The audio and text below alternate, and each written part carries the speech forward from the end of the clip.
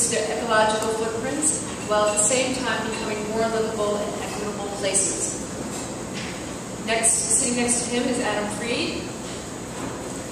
And Adam Freed is the Deputy Director of Mayor Bloomberg's Office of Long-Term Planning and Sustainability, which was charged with developing and implementing New York City's long-term sustainability plan, Plan YC.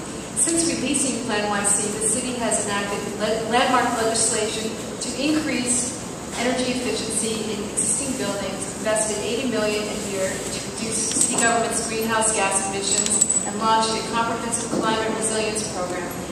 Adam leads the city's resilience efforts and chairs the New York City Climate Change Adaptation Task Force.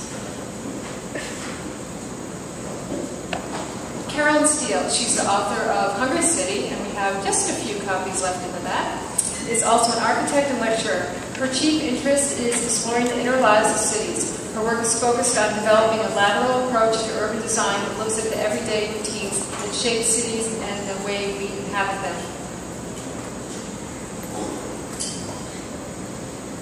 And finally, Brian Halweil is the editor of Edible East End and the co-publisher of Edible Brooklyn and Edible Manhattan magazines, both of which are devoted to chronicling food communities in and around New York City. He's also a senior fellow at the World Watch Institute, which is where his work is focused on organic farming, biotechnology, hunger, and rural communities. So welcome to all of you. The way we like to do the panel tonight is I have a question for each of the people up here, and we're hoping they'll maybe ask each other questions. And then Tom will open it up to the audience, collect questions, and we want to have it as interactive as possible.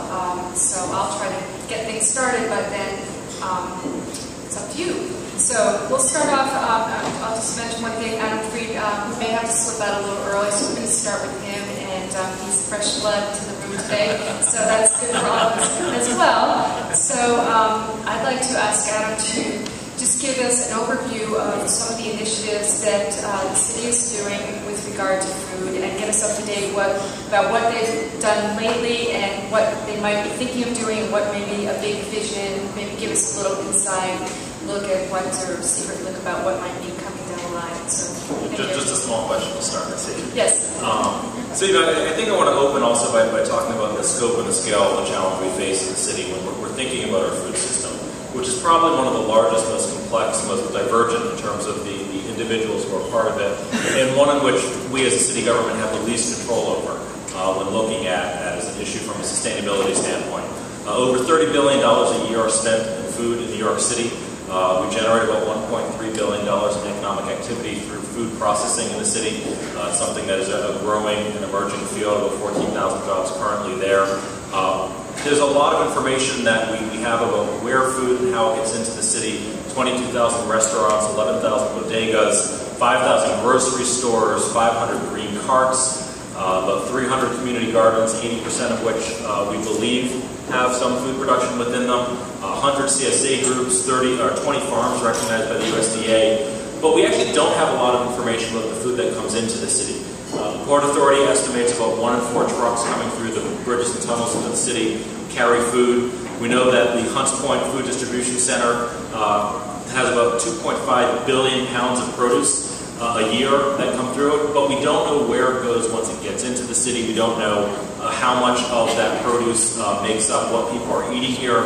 A real challenge when we think about how do we optimize the system, whether it's for health, whether it's for economic growth, whether it is to reduce truck traffic into the city, congestion, whether it's to reduce our greenhouse gas emissions, whether it's to try to reduce the 1.3 million tons a year of food waste that's from the commercial and residential sector. A lot of challenges within that. So in Plan YC, our comprehensive sustainability plan, released in 2007, updated in 2011. And in 2011, we had a really long, hard debate. Chris Garvin is here, who helps advise us as part of the Mayor's Sustainability Advisory Board. Do we have food as a separate chapter and as an issue to look at? And if we do, what does it mean for all the initiatives that may be in freight, that may be in air quality, that may be in open space and waterways? Or do we have it integrated throughout, and how do we call out the fact that there are a number of otherwise unrelated initiatives that come together? And what would our goal be? We have a goal to reduce our emissions 30% by the year 2030. We have a goal to ensure that all New Yorkers live within a 10-minute walk of a park. What is the sustainability goal around food? So rather than having it as a single chapter, we felt it actually lost weight by separating it from the issues it was in. I want to give a very quick highlight of some of the approach that we took and some of the initiatives that we have within the plan, and I hope that a lot more detail comes up in the questions. So we really looked at it in 4 ways. How is our food produced? How is it distributed throughout the city? How is it consumed? And then how do we dispose of it? I mentioned that 1.3 million tons a year of waste, and that's a real issue for us. We spend about $300 million a year to export our solid waste from the city itself, city government, residential institutions. So there's an enormous opportunity to try to harness that and reduce the costs. First and foremost, we want to survey municipal land in the city to understand what vacant land may be appropriate for farming or for urban agriculture. We probably won't have all the answers on the survey, but where is that land appropriate? Where is it not currently being developed?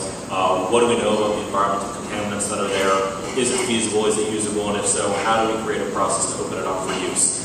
We want to continue to facilitate agriculture projects. We want to open 129 new community gardens at NYCHA houses, New York City Housing Authority, and create the first farm at a NYCHA site. We think there's a tremendous opportunity in the footprint there, both an educational and a public health opportunity there. We continue to work through our Grow to Learn program, where we partner with schools to create gardens within schools. We currently have 2009 gardens in schools, educational component there, and we're really focusing on retaining at least 75% of those gardens year to year. It's not just creating the garden, but how do we ensure that they're sustainable from a long-term perspective. We want to increase the number of volunteers that are Green Thumb Gardens so that we can get more community support for that. We have a number of pilot projects to see, can you remediate a brownfield into urban agriculture? None of our land is pristine in the city. All of it has had a former use. It's very different than looking at a greenfield development. So how do we pilot that? What are the health risks and things that we need to take into account? How do we ensure there are adequate protections? And we also know for food protection, we own about 1 million acres of land in upstate New York, 150 miles north of the city, in our watershed, where all of our water comes through surface-fed reservoirs. We work very aggressively with urban farmers, or not urban, with agricultural industries in those areas to promote organic farming, to try to prevent fertilizer and runoff into it, to make sure that we can keep our water clean and have healthy organic produce as well. A number of things that we're doing around production. For distribution, I mentioned the challenge that there's a lot of information we don't have. We don't know where our food comes from. We don't know how much New Yorkers eat. We don't know where it's coming from. And we want to partner with the New York City Council to actually launch a food distribution study to get a much better sense, because we actually can't optimize the system. We can't craft strategic solutions if we don't know the scope of the problem and the challenge that we're facing. I think getting that fact base is the absolute first place that we need to start, and hopefully you'll hear more information on what that is in the next few months. For consumption, a lot of that is supporting the food entrepreneurs that are in the city through a number of new industrial and manufacturing sites that we can provide a low-cost space for food production.